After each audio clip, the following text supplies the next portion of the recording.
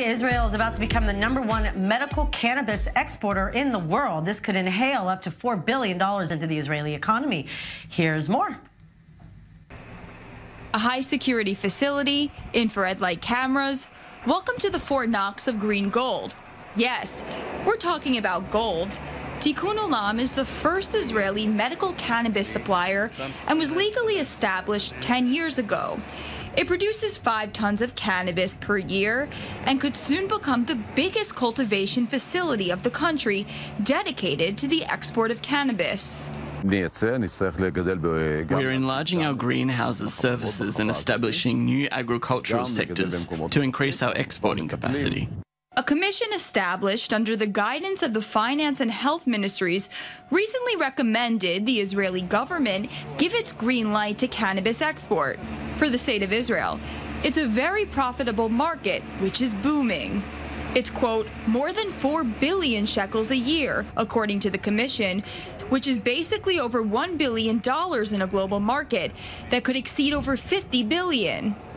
The project of this interdepartmental commission is to transform the startup nation into a cannabis startup by normalizing its culture, production, packing, and storage. In this greenhouse, transplants are taken off queen mothers to create new varieties that will then be analyzed to identify the several active components. The Interdepartmental Commission considers Israel the cannabis promised land and stresses the benefits that Israel has over other countries, which are not only a favorable climate, a high level in research and development, but also more permissive rules. Nowadays, around 30,000 people who have cancer, epilepsy, autism, post-traumatic stress disorder, or chronic intestinal diseases ingest cannabis, whether it is in joints, pills, or oils.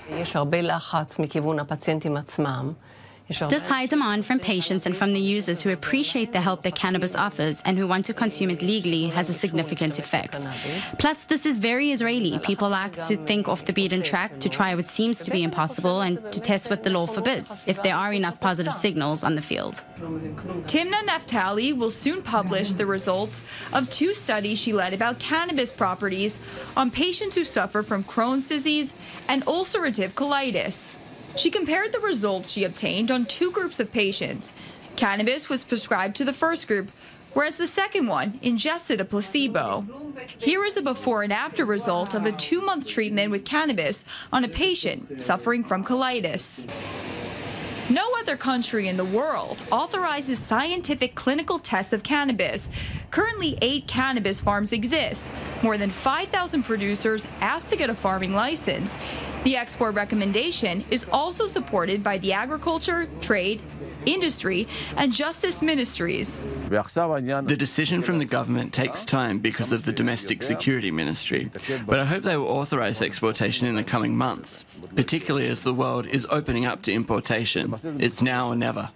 The doors to export made-in-Israel medical cannabis will be open for countries that will legalize the import of cannabis.